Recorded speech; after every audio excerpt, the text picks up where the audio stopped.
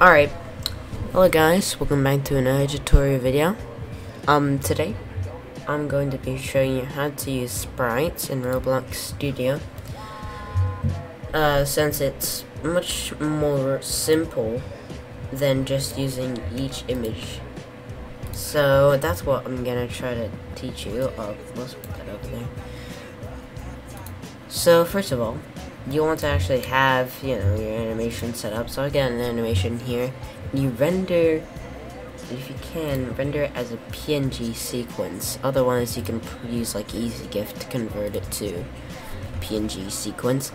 So, once you have that, you want to download this lovely application here. If I can find this, is called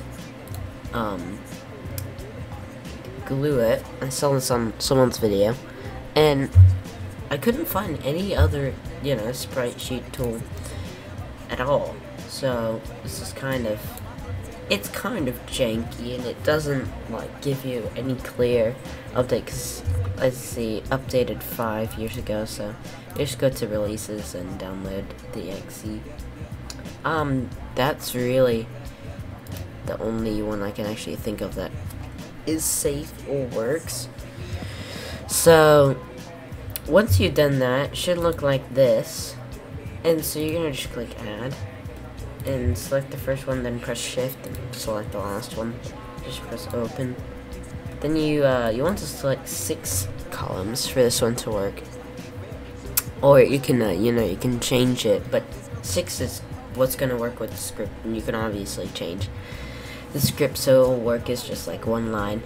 So yeah, you just press glue it. And a giant screen should come up, and you can just press close, and you can press save. You just save it to wherever you have it. I accidentally did 1 column here. If I can open it, I did 1 column, so you can switch it to 6. Make sure you switch it to 6. And so once that's done, we're gonna open ROBLOX Studio.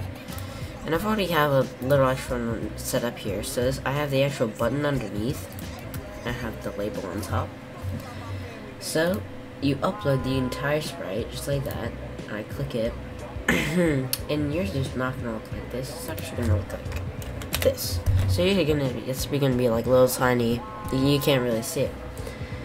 So we're going to set this to 170. Yours is probably not gonna be like that. You're gonna find the perfect size, because it's very like not accurate at all. So if I go to 160, it's gonna be like kind of a little bit too big, and you can't get it perfect. That's what I found out. You can never get it perfect. I mean, you probably can, but it's like a tedious process, and I can't do that because I don't have enough brain cells for that. But it's gonna look a little janky, but it's fine if it's gonna be like a speedy animation. Mine's just 20 frames. So yeah, so we're actually gonna just delete this script right here. We're gonna insert a new one. So this is for if you want to follow along with it, which I do think you should. So what we're gonna do is we're actually going to start off by doing local frames. This is what frame we're on, and this is just for if you know how many frames your image is, and if you don't really care, then you can leave this blank. But if you want an accurate one, you want to set the first frame to 0. I'm gonna do max frames, so it ends off on the right frame, just like that. I'm gonna do while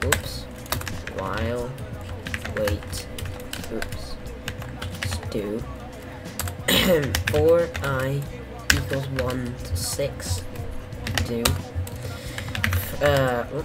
frame equals frame, which is saying that 0, this frame equals 0 plus 1. So we're basically counting what frame we are on. Then we're gonna do if frame equals max frames, then break. So I'm not quite sure if that works, but because I did test it, but I don't remember if it works. So we're going to do if I, which is this, equals 6. We're going to do then script.parent.image rect offset. And you can do this simpler by making it a variable. You can do it a lot easier, but just for the sake of this, we're going to do equals vector2, which I accidentally kept using udim a while earlier. So we're going to do 0 script.parent.image, oh gosh, image rect offset dot y, and then we're going to do plus script.parent.image rect size dot x. So basically, if you want to, you know, move to the next frame, it's going to be like this. Oh no, like that.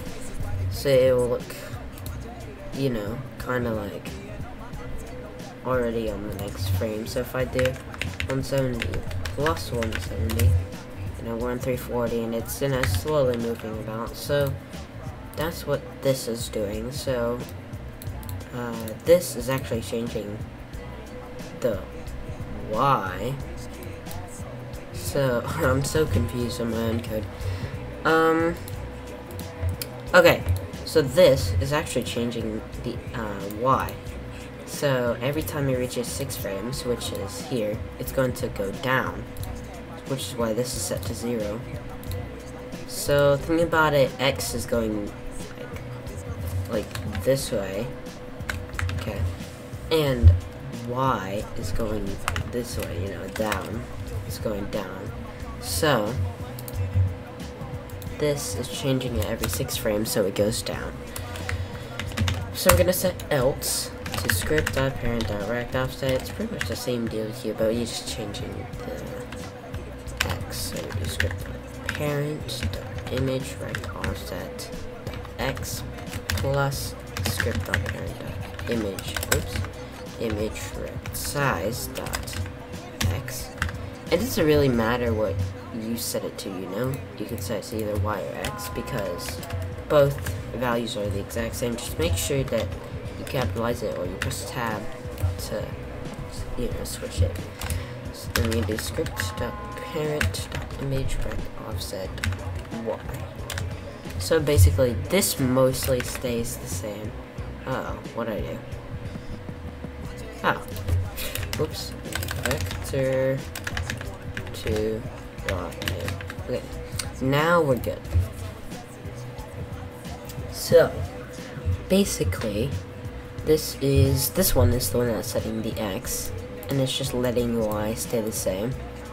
And this one is setting the Y, and it resets back to 0, so we are on this frame. So like if we go all the way to here, it will reset to this frame, which is exactly what we want it to do.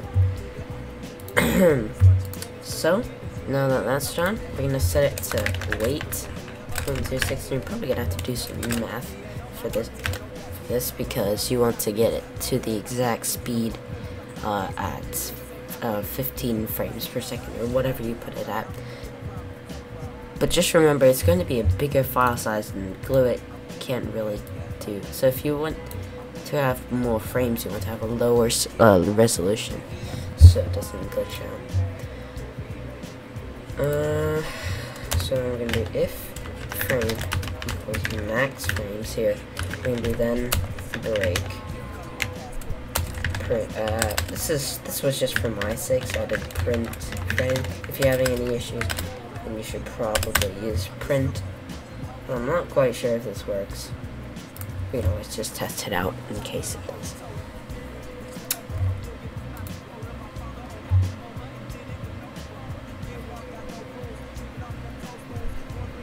Well, it looks like it worked. Both of them worked first try. So, that's how you put a sprite animation into Roblox. It's actually not as difficult as a lot of people think it is. I'm actually gonna just hide that real quick. So yeah, I hope you liked it. I really don't know what else to say because, yeah, I'll probably do a follow-up that may be better, or do if you guys need it or want it. you know, I'll just do it, because why not? So, yep.